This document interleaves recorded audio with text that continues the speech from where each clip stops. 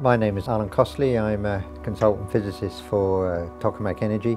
Most of my experience is in the area of diagnostics and plasma measurement systems, but in the last few years I've been working on system codes which are used to set the parameters of future fusion pilot plants and reactors.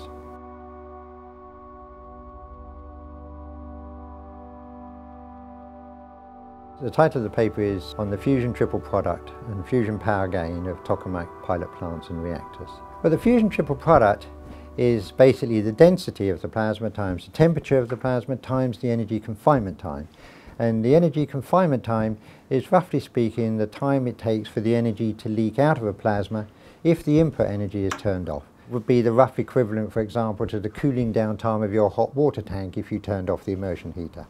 The fusion triple product is in many ways the most important parameter in fusion research because it is the parameter that determines the power gain of a Tokamak plasma, and after all the intention is to generate power, so you would use a Tokamak to input some power and then have an amplification of that to generate more power. And the fusion triple product determines the magnitude of that gain. So it's a most fundamental parameter. So I had a look at that in the light of what we know about the scaling laws.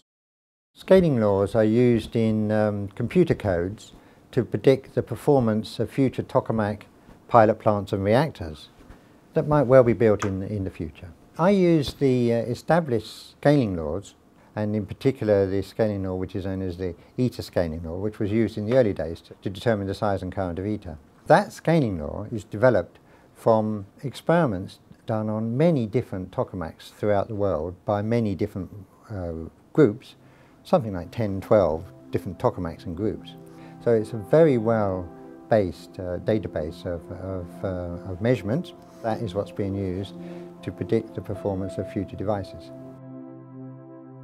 For a long time, of course, it's been realized that we need to increase the fusion triple product in order to get to the point where we have net power gain. So that makes that the most important parameter. And as I said, it's the product of density, temperature and confinement time. Well, density and temperature are relatively simple parameters. The confinement time is more complex because it depends on what is going on in the core of the plasma. But generally speaking, it's expected that as you make the Tokamaks larger, then the confinement time will also increase. And so therefore, as you make the Tokamaks bigger, the product NT tau will also increase, and so will the fusion power gain. That is essentially the conventional thinking. However, Tokamak plasmas are subject to what are known as operational limits. If you try to increase the density, for example, above its operational limit, the plasma confinement is lost. Similarly, if you try to increase the plasma pressure above its operational limit, the plasma confinement is lost. And it turns out that both these operational limits go inversely with size. So as you make the Tokamak bigger, indeed NT tau should increase because tau is increasing, but actually there are other limits which are going in the opposite direction. And so what I did was I looked at the combination of the scaling from NT tau coming from the scaling of the confinement time with the scaling of the operational limits, which has also come from experiments.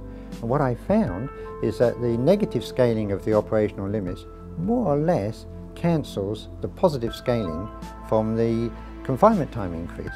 And in consequence, the fusion gain does not actually depend on size. In principle, smaller devices can basically perform, in terms of fusion power gain, which is the most important parameter, as well as bigger devices. For fusion generally, I think the research means that there may well be other lines other than just building larger and ever more powerful devices. It opens the possibility of having smaller, lower power devices, possibly a lot smaller, order of magnitude smaller, in which case it means we could have a more rapid development cycle. And if you look at all modern technologies, you find that progress goes faster if you can have more rapid development cycles. So hopefully it will lead ultimately to the speed up of the progress towards fusion power.